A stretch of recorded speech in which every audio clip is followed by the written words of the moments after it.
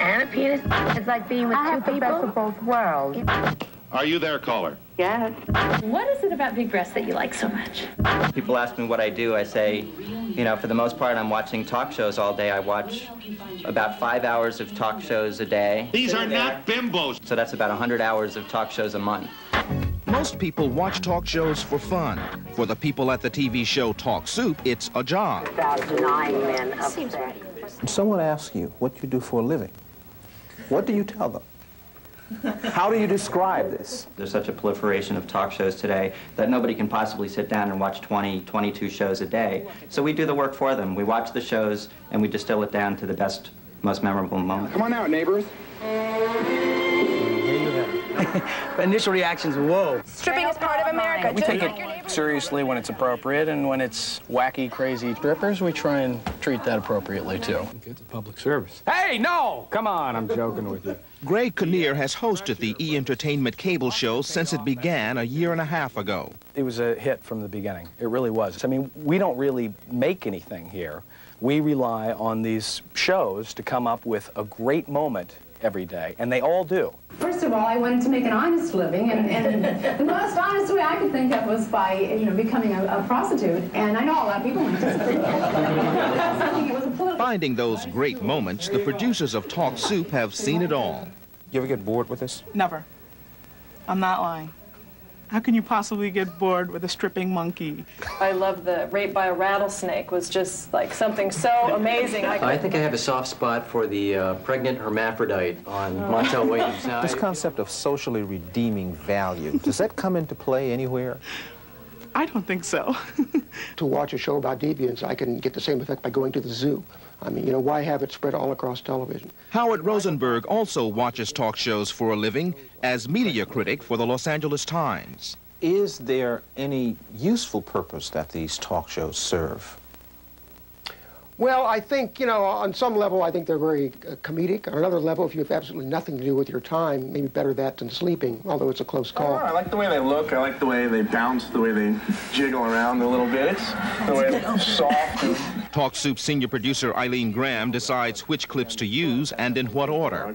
I think that's a better ad. So have you decided what you're going to start with? Yeah, I've decided. I think I'm going to start with the suburban strippers. 3 bimbos like those people out there.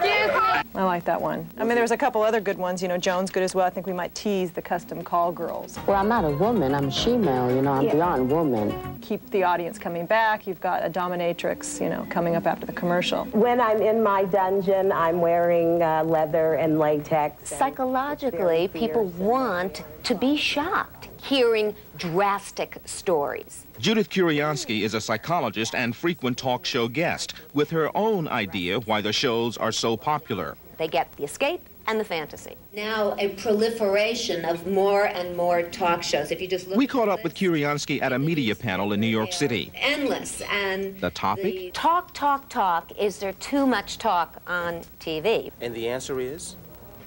No, because people are watching them, and at this point in time, with the American psyche the way it is, they can't get enough of them. Holy smokes! It's funny, they're usually sleeping when I come in here. Incidentally, in case you were wondering all these years, what is the Talk Soup set? You're looking at it. Yes, it's an impressive piece of furniture. Oh, I just think I'll go out and, like, sell my body. It wasn't that simple. No, much more complicated than that. Do you have a sense of where this genre is headed? I really don't feel like I'm an expert.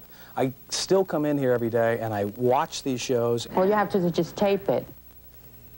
And I'm just as stunned and as amazed today as I was, 18 months ago. But again, the choice, I definitely take the larger. And that's going to do it for this Talk Soup, folks. I'm Greg Kinnear. We'll see you back here tomorrow. You know, these 60 Minutes guys weren't like this at all. By the way, it had to happen. Kinnear is developing his own talk show. Thank you. That's another show. Is that it? Did we do it? Did we pull it off? Say what you will about talk television, but don't say we didn't warn you. Greg Kinnear aside, at least 3 new talk shows are due out this fall. The woman behind the woman. Welcome back, everybody. This is the one, the only, that's right, Talk Soup. Greg Kinnear back with you, checking out highlights of all the talk shows, or at least the ones that matter. Got a good show for you today. Hope you got a chance to tune into 48 Hours last night, see how all the good people behind this very little enterprise put this show together. Incidentally, once you've had the soothing, penetrating, deep, silky, velvety voice of Dan Rather mention your name, I've used up my 15 minutes of fame, I think.